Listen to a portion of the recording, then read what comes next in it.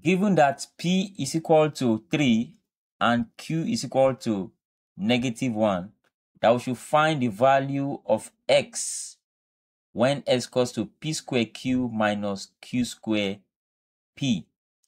So now, it says X is equal to P square Q minus Q square P.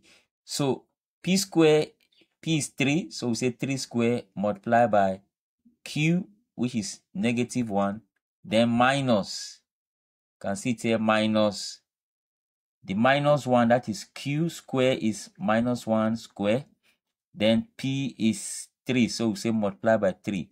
So 3 square will give you 9, multiply by 1, you can see it here, then minus -1 square will give us +1, and then multiply by 3. So please don't forget that this channel is about me explaining the content of my textbook from topic to topic, from chapter to chapter, from page to page. So please, if you want to get the full content of this book, subscribe to this channel. And then moving on, we have -9, that is 9 multiplied by -1 is -9, then minus 1 multiplied by 3 is 1, so we say -3. So -9 minus 3 will give you -12 as the final answer. And then we have another example here that says that we should evaluate AB root C square plus B square, given that A is equals to 2 and B is equal to -3 and C is equals to 4.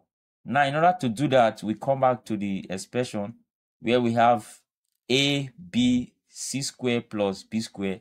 Don't forget that A is 2, so we have 2. B is -3, so multiply by -3. Then all multiply by the square root of C is 4, so we say 4 square.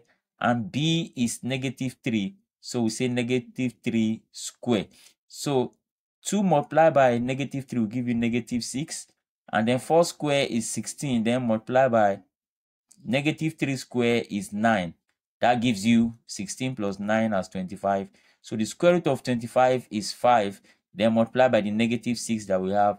That gives you -30. So please subscribe to the content of this textbook by subscribing to this channel so that you can get the full content of my textbook explained to you from chapter to chapter. Thank you.